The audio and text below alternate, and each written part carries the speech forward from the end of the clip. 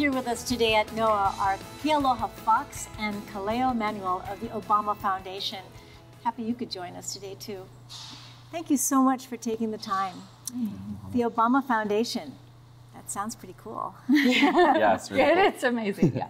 Tell us a little bit more about it. So the Obama Foundation is President Obama and Mrs. Obama's legacy after departing the White House. This is their next steps, and this is the next big initiatives that they're working on. And here in Hawaii. Part of it is being launched here in Hawaii, and then we are part of this Asia Pacific region program that they're putting together. Well, it's not surprising coming from President Obama that he's looking to another generation for the future. But it must be very exciting for both of you to be involved. How did you get selected?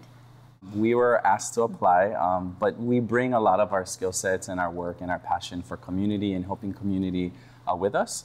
And then we were selected as two to represent Hawaii, but there's others throughout the region. 16 countries, I think, represented amongst the 21 of us as part of this design workshop. That's fabulous. And what is your background that you would be noticed?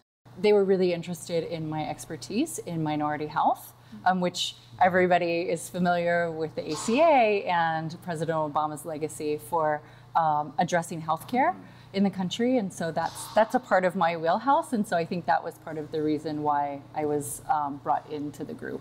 Yeah, wonderful. Yeah, and I spent the past 10 years working with the Department of Hawaiian Homelands here in Hawaii and helping to rehabilitate Native Hawaiians by providing homestead opportunities throughout the state and working a lot with water and water rights advocacy.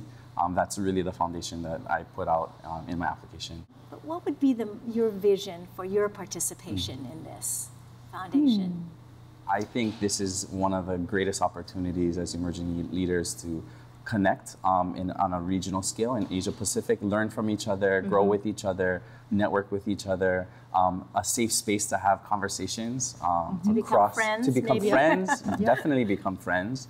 For yourself. I'm really similarly inspired by all of the leaders. So leaders from Cambodia and China and Aotearoa and Samoa and Guam. I mean, 16 different countries and territories where we're all talking a common language and we all have a really similar passion of how are we in service to our communities, to our countries, and through the Obama Foundation and their network, they're really uplifting us to be established leaders one day in this Asia Pacific region dialogue around economics, education, health, human rights. Climate change is a big topic. Big topic. And we know we can't do it alone. And a parting message for a younger generation, if you have a chance.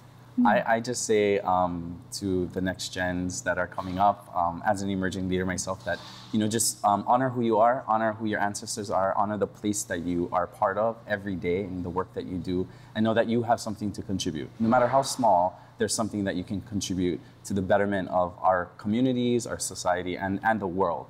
What a great message. Yeah, I would tell the next generation of leaders and our peers even that just find, whether it's in your church, in your home, in a sports team, in a halau, there's ways in which every single one of us can be a leader and that we can tap into those qualities.